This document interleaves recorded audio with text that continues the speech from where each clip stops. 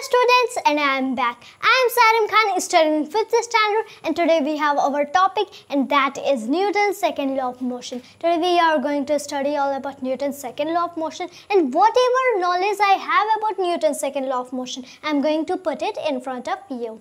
So we have Newton's second law of motion. So first let me tell you, it is very important law in physics. We all know, we all have heard about from class 9th we are studying about it. So let me tell you, it is a law, and every law in physics has its own statement. So what is the statement of Newton's second law of motion? Newton's second law of motion predicts, okay, its main statement is that which force is any external force, okay, just like any external force we have applied on any body, that is directly, okay, proportional to the acceleration of the body. We can say like this, or we can also say it is directly proportional to the mass of the body. Okay, so directly if we come to its formula, so that is F equals to ma. Okay, main formula for Newton's second law of motion is F equals to ma, and this formula itself is known as Newton's second law of motion. This formula itself, where what is F? Okay, F is external force. We can call F is our external force. Okay, external force applied over any object from any direction of any magnitude. M is mass of the object. We can call M as mass of the object. Okay, we have, okay, later finally A, acceleration. Okay, A is acceleration of the object. Okay, is our acceleration of the object, because as we know, Newton's first law of motion predicted that whenever F equals to 0, okay, in inertial frame of references, when F equals to 0, then A is 0. Okay, they are vector quantities, we can put arrow over them, and when F is not equals to 0, then A is not equals to 0. This was first law. Okay, this is first law of motion.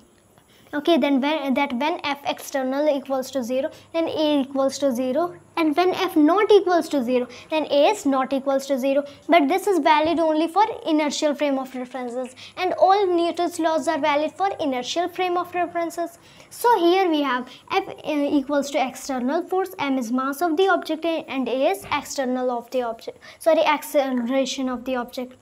Now here what we can say, F equals to ma, this we have means force equals to mass times acceleration. Okay, because when force is applied which is non-zero, so acceleration will be also non-zero. Okay, and later mass of the object we have to put, so we can simply find out the force, okay, external force applied over any object, okay, through this formula, its magnitude. Okay, that is mass times acceleration. Now let us talk about the formulation, mathematical formulation about Newton's second law of motion. Okay, about F equals to ma, that how, from where we can bring this formula, okay, from where we can derive this formula. So let us start now. Okay, then first let me rub it. Okay, now we will discuss over mathematical formulation of Newton's second law of motion. Okay, that how to formulate it. So now what we have, just like this we have, F equals ma. Okay, F equals ma. So for little time, just forget this equation. Okay, for little time only. Okay, forget this equation.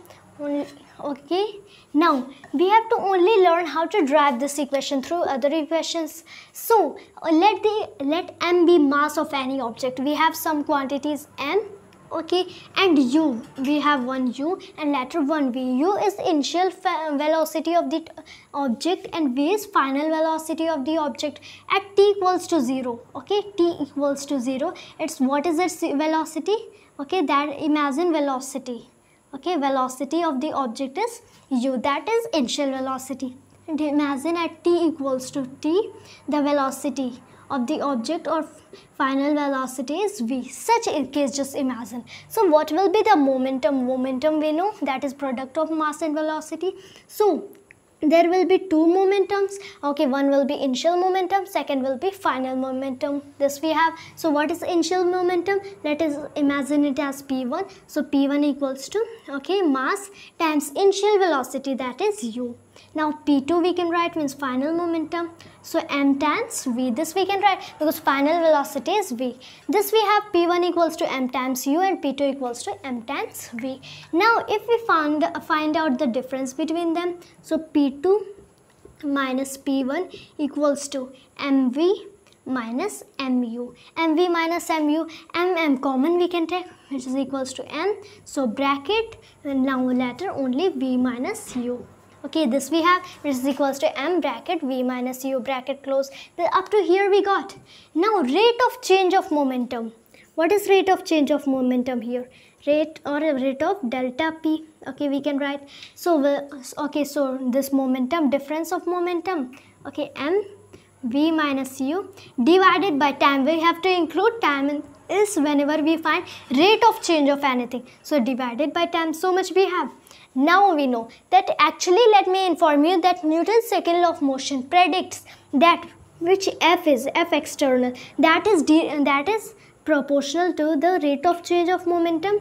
Okay, means m v minus u. Now it is proportional to the this rate of change of momentum divided by time. This we have mv minus u divided by t. Okay, so we can write this now only according to this formula. When we'll go, so finally f equals to, will include proportionality constant in this, let it be k times m v minus u divided by t. This we have. Now to this, how we can write that a v minus u divided by t is acceleration. Can we write it as acceleration? So f equals to k ma. Kma we got, but what we needed? Ma. So what if force 1 unit we take, just like force 1 unit. So 1 equals to k, let it be k itself. Mass 1 unit we can take into 1. Acceleration 1 unit into 1. So implies that 1 equals to 1 into 1 is 1, 1 into k is k. So 1 unit equals to k, implies that k equals to 1. Okay, so when we'll multiply 1 in this quantity, so it will be this quantity, implies that f equals to ma. So this is the final equation that we got of Newton's second law of motion. This was the mathematical formulation of Newton's second law of motion. So this was my today's topic. And if you haven't subscribed this channel, so please subscribe this channel. Thank you.